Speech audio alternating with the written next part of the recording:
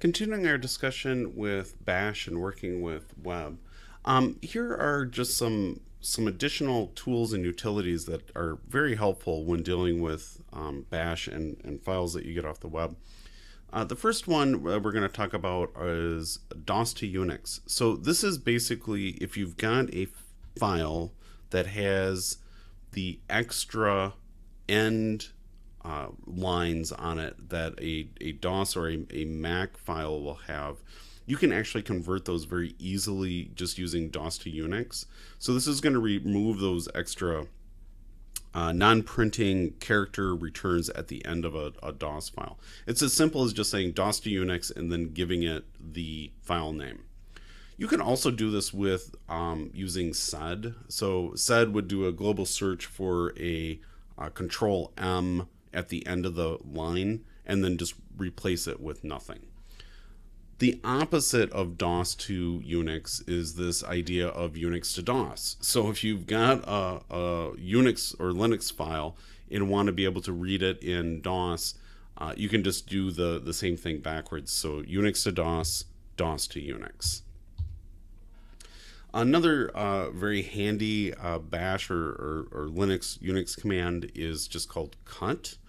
Cut is basically where you can take a file, select a delimiter in that file, and then each portion of the file between those delimiters now becomes a field that you can use. So in this example, I've just got a file.txt. Unix or Linux is good.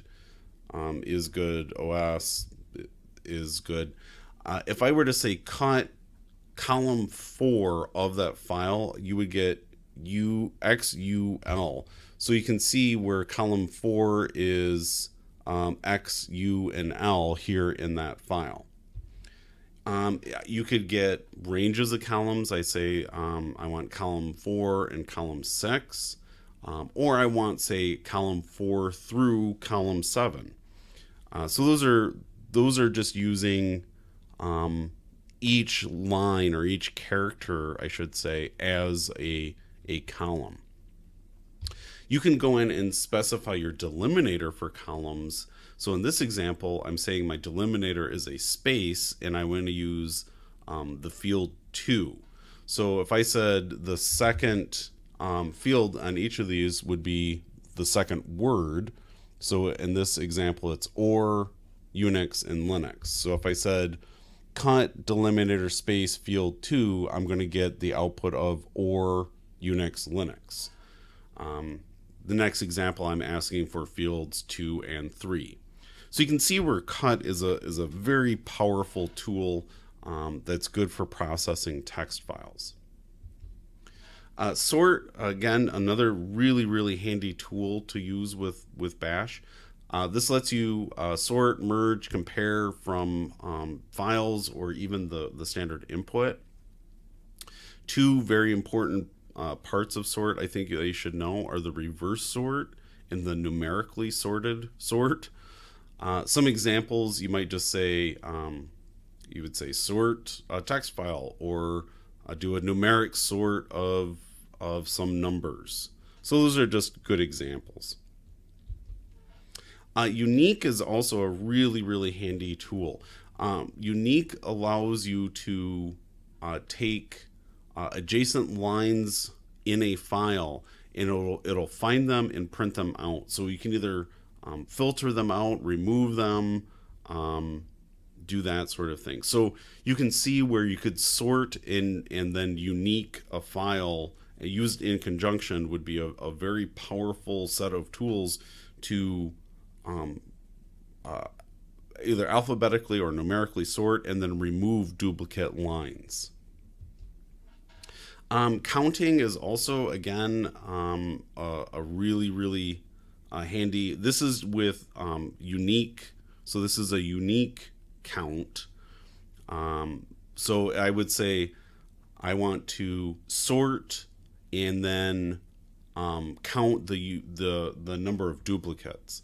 So in this example, I've got a list here called apples, oranges, and apples. I'm going to sort that list called fruit, and I'm going to pipe that output to unique, and I'm going to have it give me a count.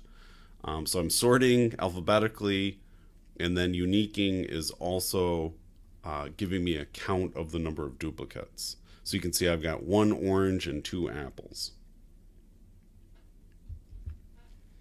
Sed is a very powerful GNU software package. Sed just means, it actually stands for Stream Editor.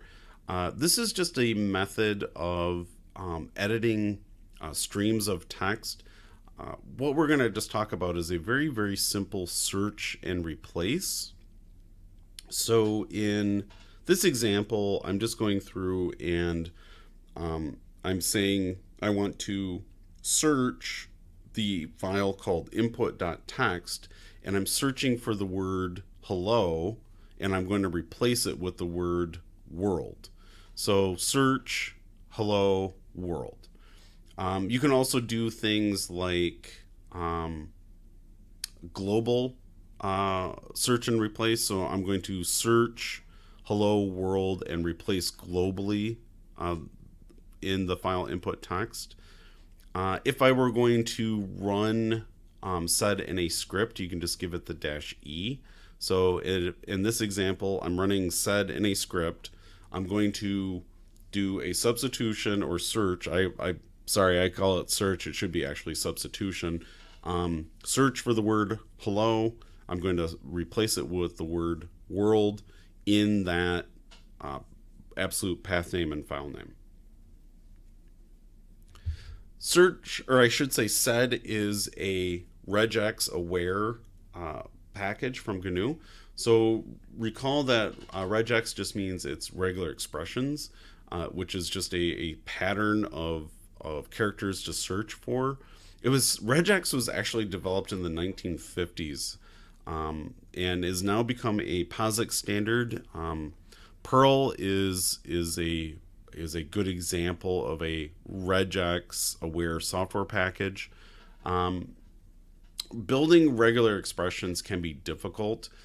There's a really, really great graphical regex builder that you can actually use example text on the screen and build the regular expression, and it'll actually show you by highlighting the words or characters that it's going to be finding as you build the regex expression.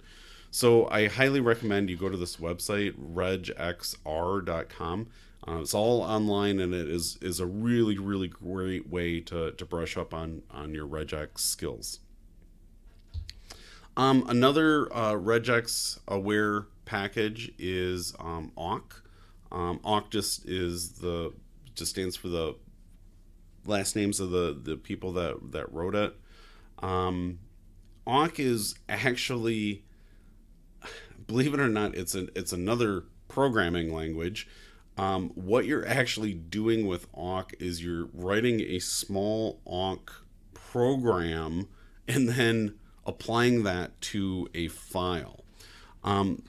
Again, like said, awk does a find and replace of text, but it's really nice because it instead of just spitting the output out, it actually puts it into variables.